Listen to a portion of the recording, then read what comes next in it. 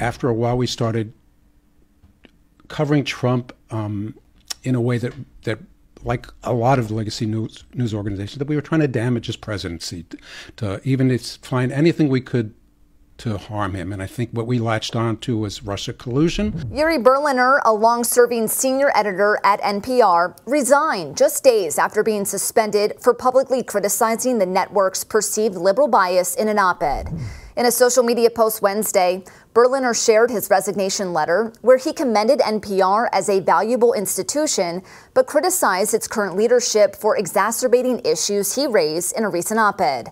His critique, which claimed NPR catered exclusively to a narrow liberal perspective, sparked significant internal controversy and led to his suspension last week for violating policies regarding external publications.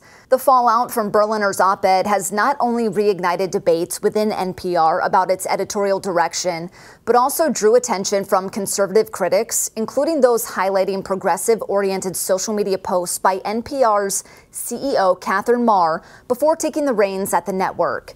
While NPR's bias arguments are back in the headlines, Senator Marsha Blackburn of Tennessee is also once again pursuing legislative measures to cut federal funding to NPR, arguing that the publicly funded broadcaster should not exhibit partisan bias. Blackburn previously aimed to reduce funding for the Corporation for Public Broadcasting by $50 million during her tenure as a House representative in 2011.